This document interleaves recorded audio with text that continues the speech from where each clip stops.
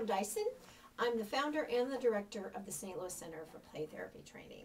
In my playroom today, as I am every day, and I have a play therapy tip that I would like to share with you today. I'm always working with children to teach them or encourage them to understand their emotions, recognize what places in their body they feel those emotions, the intensity of those emotions, and sometimes how small or how large those particular emotions can feel. So it's all a part of helping children develop a vocabulary of emotions. Tools can sometimes be helpful in that regard. I recently ran across these delightful little colored maracas at the dollar bin at Target. It's been a while since I found them, so I doubt they still have them available, but you may be able to find them somewhere else or something similar to them.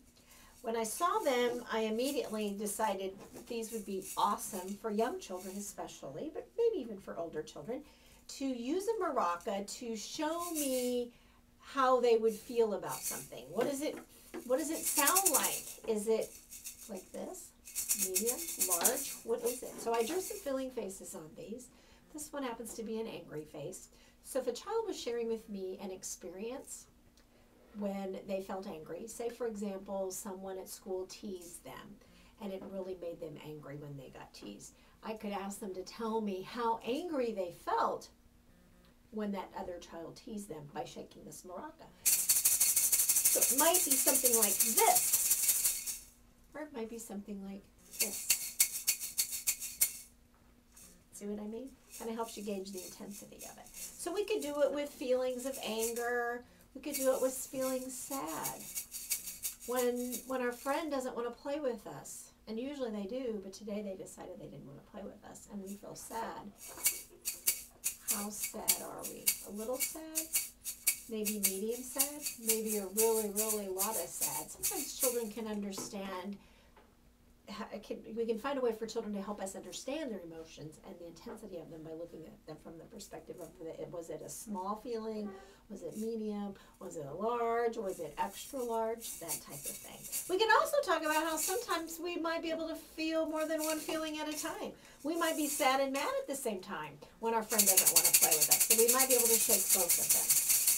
These would also be great in a group because everybody in the play therapy group could have a respective maraca, and you could share a social story. You could make one up. Maybe the children themselves could kind of create the story, a story that has a beginning and a middle and an ending. And each time a feeling is shared in that story, whoever has that respective maraca could shake it to go along with the storyline and the intensity of the emotion that's felt. So I think that would be kind of a fun way for children to work on identifying their emotions, and they would probably really, really enjoy it. A similar idea would be to use bells. Different sizes of bells. Bells are usually pretty affordable. You can find them in a lot of craft stores. Right now it's November. Holiday items are out, so this would be a good time to go into the craft stores and check out all the different sizes of bells that they might have. I have 4 different sizes here. I attached a little piece of ribbon to each one to give it a little handle, make it easier for children to hang on to.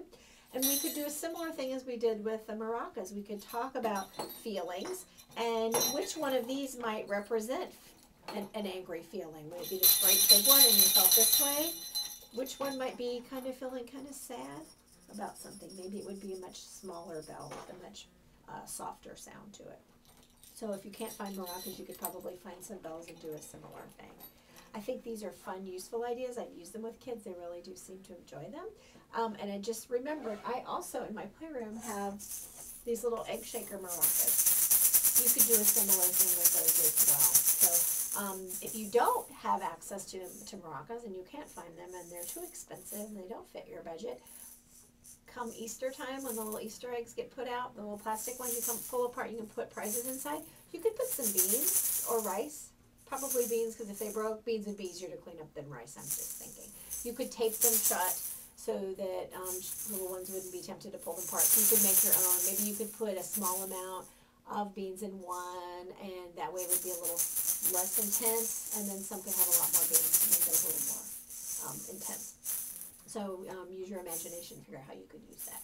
So if you like this idea, and you'd like to learn more, you can always find more play therapy tips on my YouTube video channel. I also put them on Pinterest. I share them on my Facebook page. And if you're wondering how you can find me in all of those different places, go to stlplaytherapy.com. And right there on the homepage, there's all the social media buttons. So you can click on any of those and it'll take you right over to where I am on all of those sites and you can connect with me. So if you see me on Facebook and you like something, I love it when people click like, but I really like it when they make a comment, when they ask a question, when they share something that they've come up with, because I learn so much from all of you. So I love connecting with all of you.